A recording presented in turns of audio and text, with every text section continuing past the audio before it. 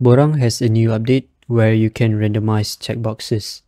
In the previous video, if you watch, I show you how you can randomize multiple choice question, but right now I'll show you how you can randomize checkboxes. You need to follow specific rules on how you can randomize checkboxes.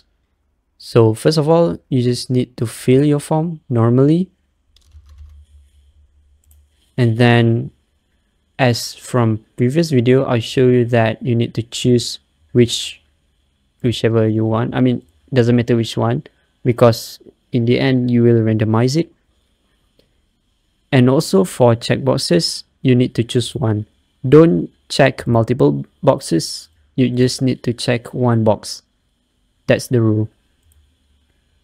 And after that, just fill the rest of the form and you need to refresh it. This is the same behavior as before, where you need to refresh the page. After you refresh the page, you can click on the randomize. It will turn green and it will be disabled.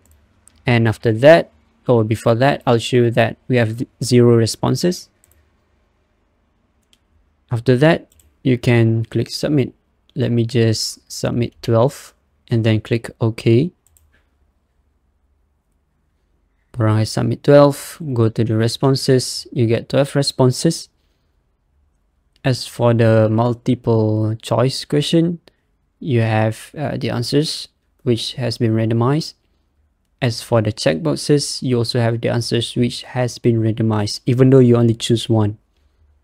So one thing that I want to mention is, for the checkboxes, even though logically, if you go back, logically, users can click multiple boxes, right?